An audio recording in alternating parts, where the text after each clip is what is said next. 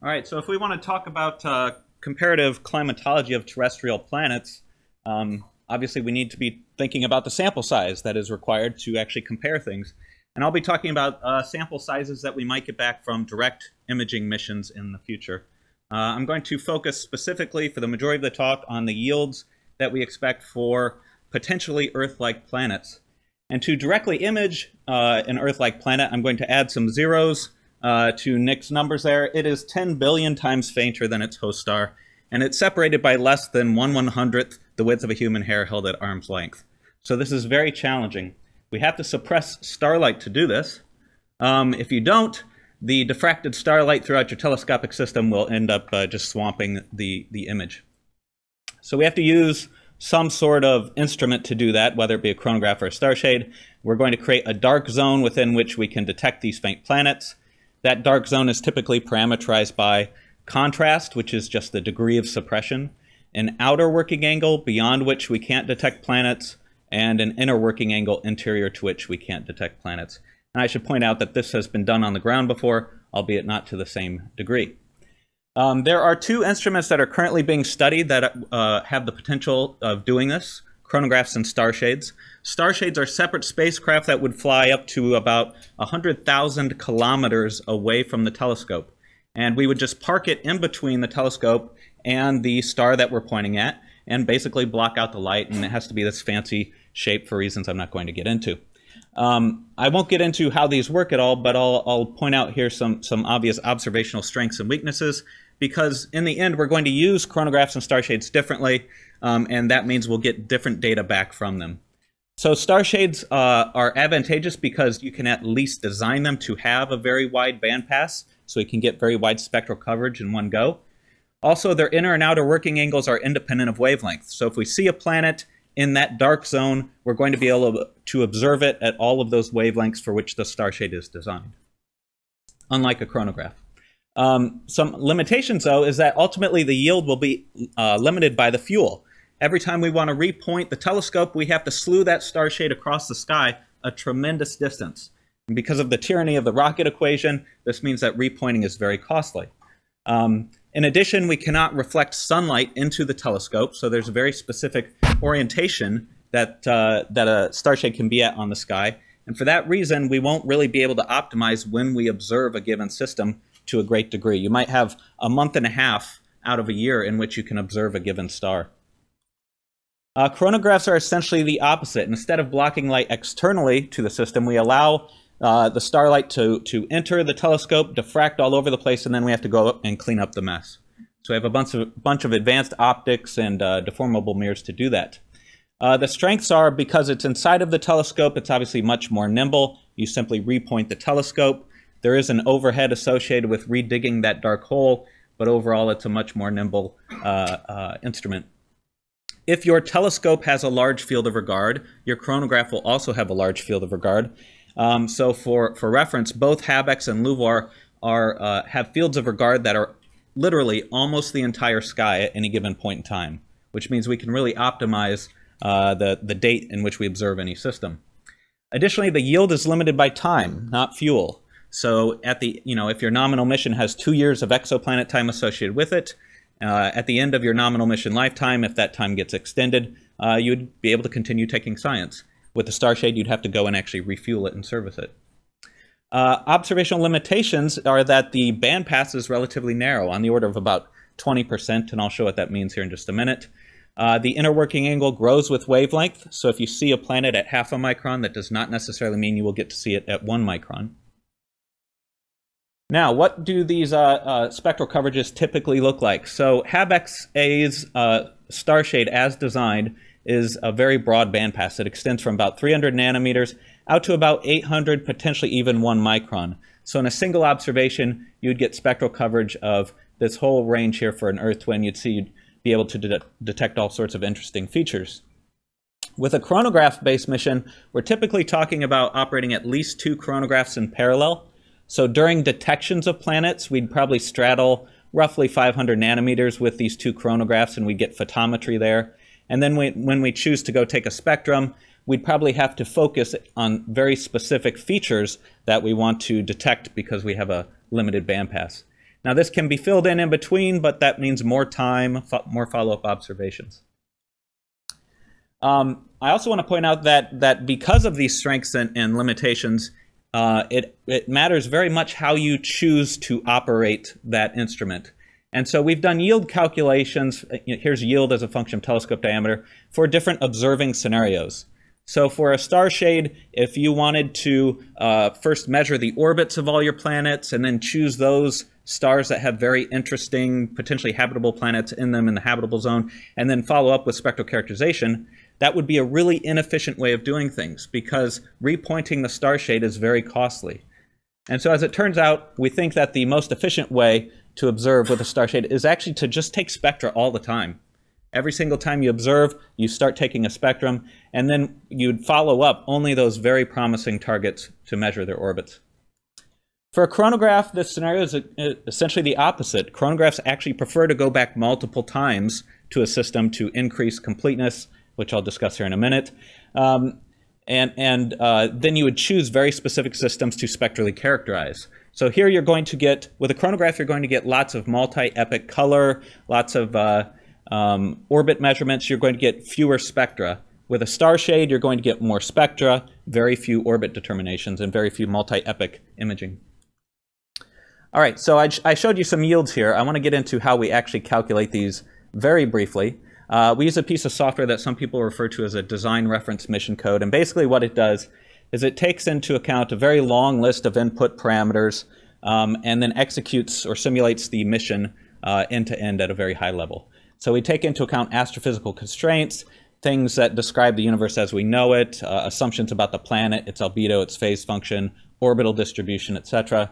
We take into account observational requirements like what wavelengths and spectral resolutions we need, and then technical requirements, which is basically a really high fidelity model of our mission. How big of a telescope do we have? What is the geometry of the primary mirror? What is the performance of the chronograph? And we simulate end-to-end the mission over its nominal lifetime.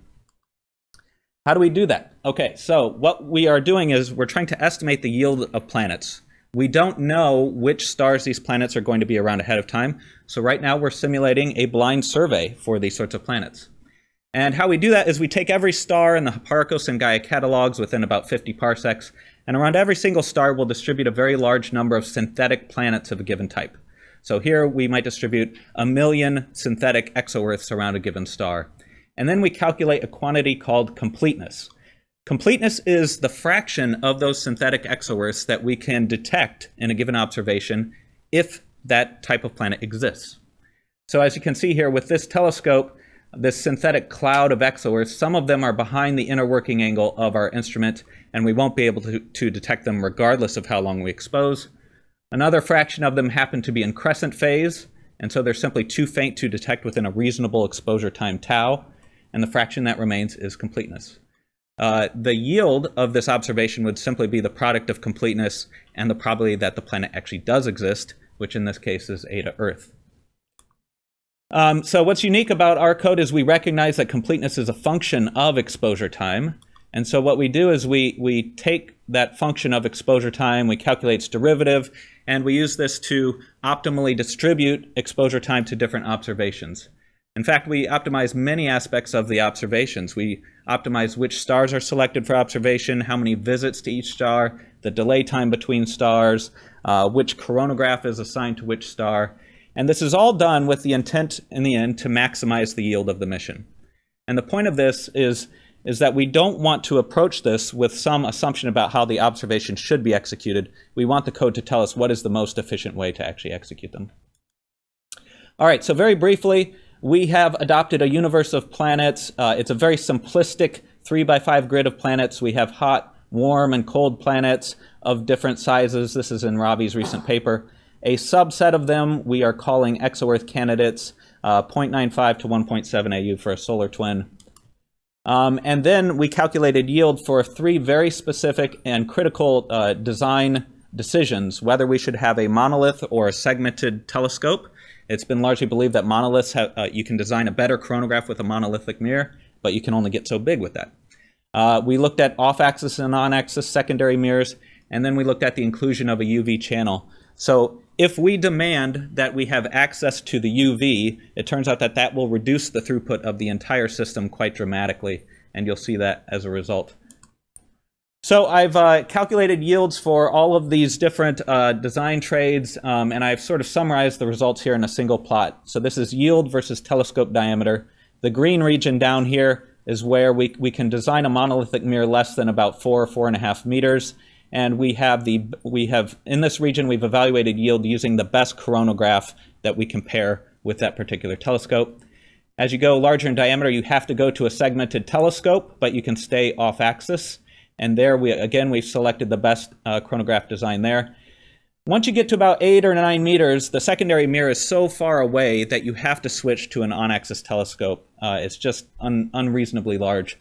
And when you switch to an on-axis telescope, obviously there's a significant penalty in yield, and that's because you have to switch chronograph designs at that point, and it's not as it doesn't have the same performance level as the other chronograph. A few notes: the lower limit here, spread is not due to astrophysical uncertainty or anything like that. This is simply if you demand access to the UV, you will get a lower yield than if you have 2 visible chronographs because the throughput is lower. There's no obvious yield penalty for going to a segmented telescope. There is an obvious yield penalty for going to an on-axis telescope. But I want to point out that if I had presented this about 3 years ago, this whole blue region would be 0. There were no on-axis chronograph designs with segmented mirrors that could perform well at all. So just in the last 3 years, we've gone from 0 to designs that we think can achieve quite a good yield. And we think that we're going to improve these as well in the future. Starshade only missions are going to be down here. They're fuel limited. Here's where Habex A, LUVOIR B, and LUVOIR A would reside on this plot, and I'm out of time. So I'll very quickly show that while we're hunting for these Exoworth candidates here shown in green with Habex, we're going to get dozens of all sorts of other types of planets along the way for free. So Habex, you're going to see dozens of different types of planets. LUVOIR, I think, would really usher in a completely new era of comparative planetology. And with that, I'll take questions.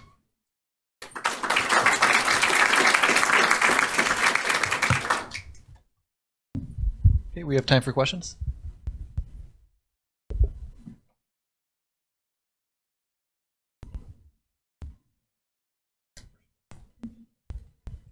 How easy is it to calibrate the DC offset between different bits of the spectrum when you have to get your spectrum piecemeal? Because in the transit spectroscopy world, this is like a notorious problem. You get a little piece of spectrum and you get a different instrument on a different gauge, get another piece of spectrum, and then there's like a lot of slop there, right, which is going to make it hard to understand the overall shape of the spectrum of the planet. Yeah, so that is an inherent problem. When we go to observe these, some of these exposure times are days, weeks, potentially a month, depending on what you're trying to detect. So you will be detecting the planet at different phases, and getting all of that synced up is going to be very difficult.